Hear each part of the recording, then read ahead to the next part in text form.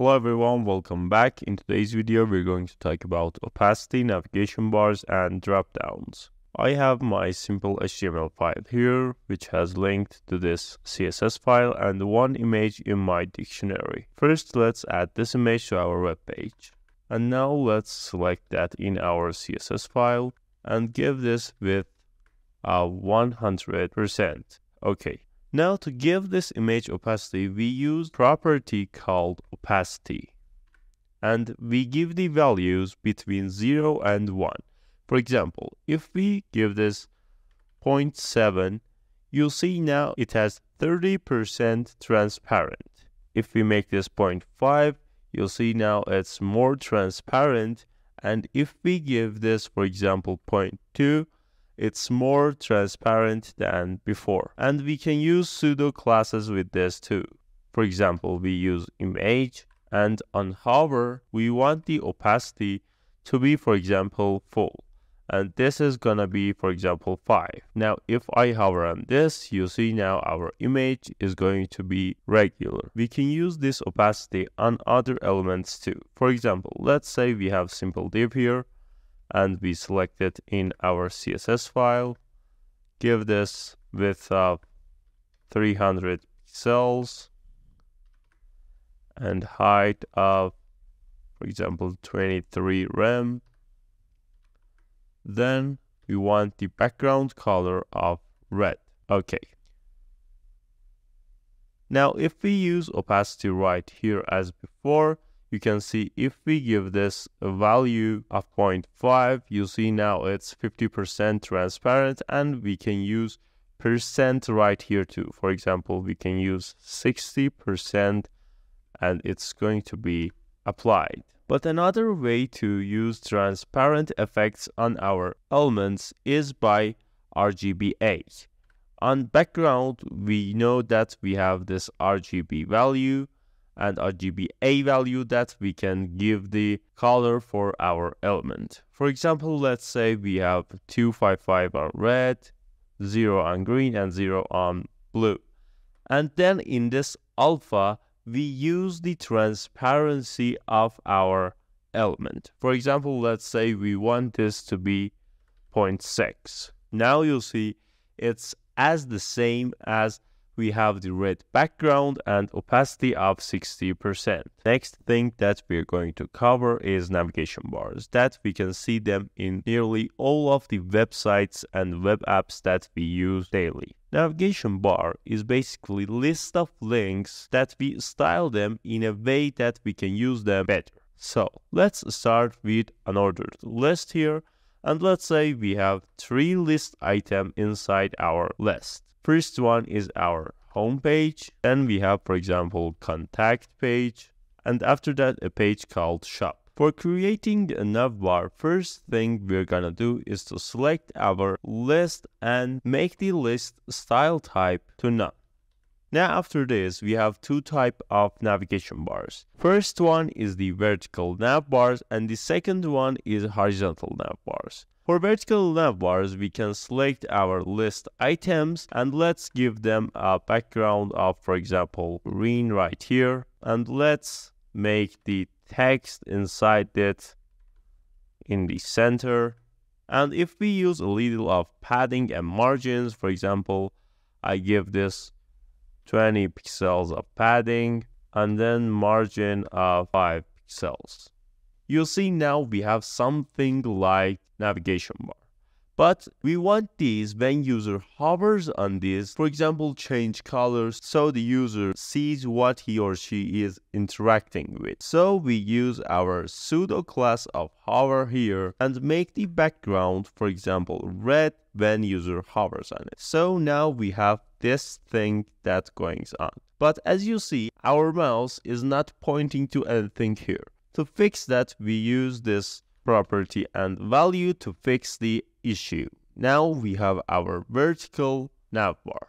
Now for making these work, we need to have some files. Here I have my contact.html and my shop.html created. So here, instead of contact, we use anchor tag right here. And here we give the path of our contact page, which is contact.html. And here we can write contact to show in our menu. And we can do the same thing for our shop. But as you see now, we have this link things going on here. So to fix that issue, we select our anchor tag and we make the text decoration to none, and then the color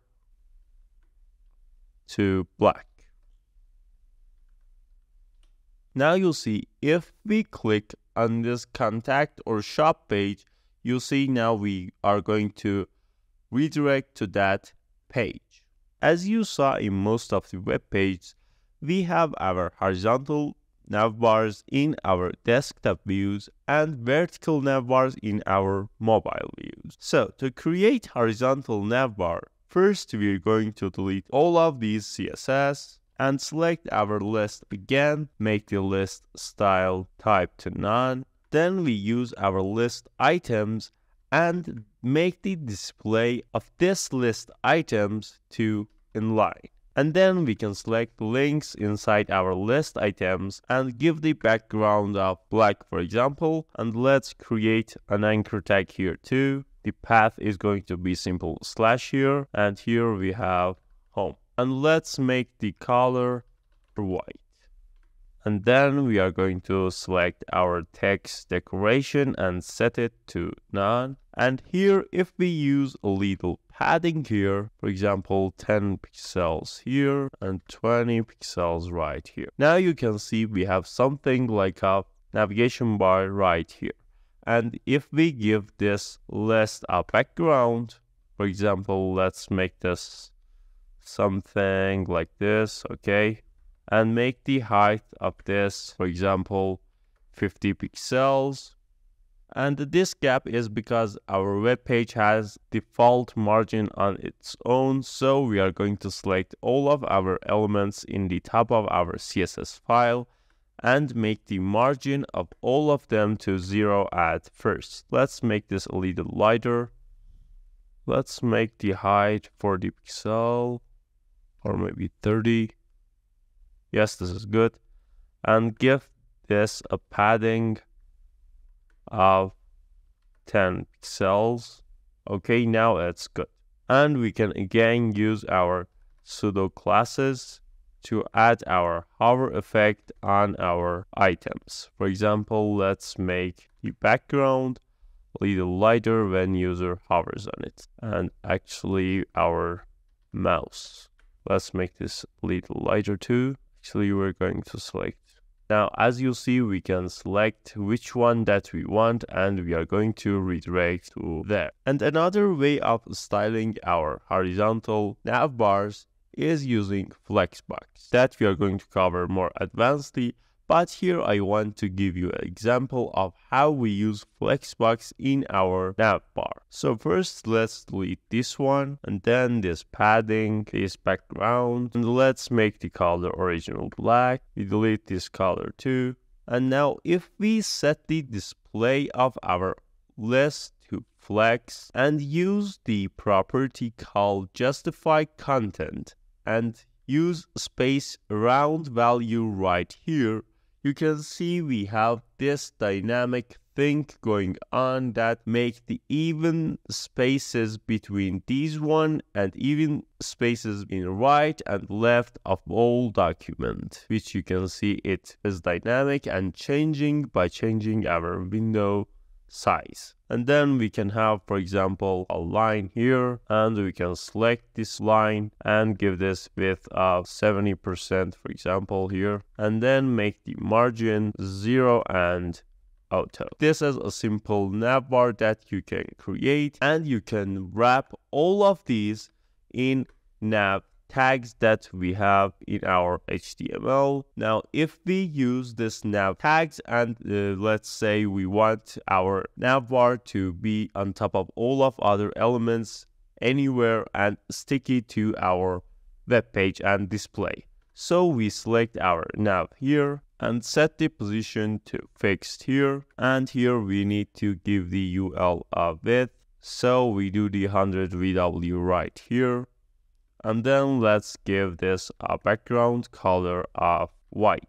For example, let's say we have lorem 800 here, and as you see, we have our navbar here, and if I scroll down, you'll see now we have our navbar here fixed on top of our other elements. The next thing that we are going to cover is our dropdown. To do that, first we are going to have a div called dropdown here, and then inside this we have a button with the label of more, for example, and then we have another div with the class name of dropdown content. And let's say we want a simple text here, so we write this is the test. And now let's style our bottom first, so we select that. Let's say we want the background color to be red, color of our text to be white. We want the font size to be larger, and after that, let's say we want a padding of 10 pixels and then 20 pixels. Now for drop-down content, let's say we want a simple background here with this type of color. Let's say we have a simple padding of 10 pixels here. So now we set the display of the div which wraps our content inside it to none.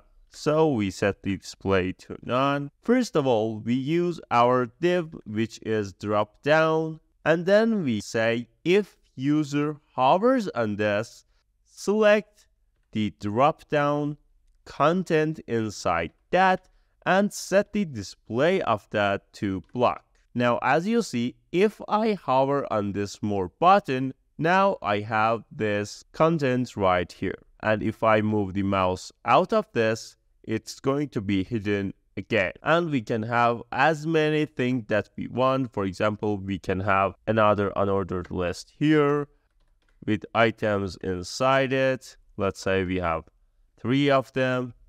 And after this, we are going to have another image, for example, that I have in my dictionary. So if I hover on this, all of them is going to be shown. And if I mouse out of this, it's going to be hidden. And we can use this pseudo class of hover and fix our mouse style when we go on this more button. And as you know, we can use this in our navbars. Instead of image, paragraph, or other things, we can have an ordered list, which we have list item inside this. And pay attention that here we are going to use vertical navbar. Let's say here we have anchor tag, which is our home. After that, we have our contact, and then we have our shop. Here we going to set shop and contact right here. And then here we can select our list, set the list style type to none, set the margin to 0, and then set the padding to 0 again. And now let's say we want our list items to be in larger font, text align to be center, and for our anchor tags, we want the text decoration to be none and the color to be black. And when our user hovers on our list item, we want the background to change to something a little darker. For example, this is good. Now you'll see we have this more button, which when we hover on this, our drop down is going to be shown, and we can use to do whatever that we want with these drop down box. Please do like and subscribe to catch next videos.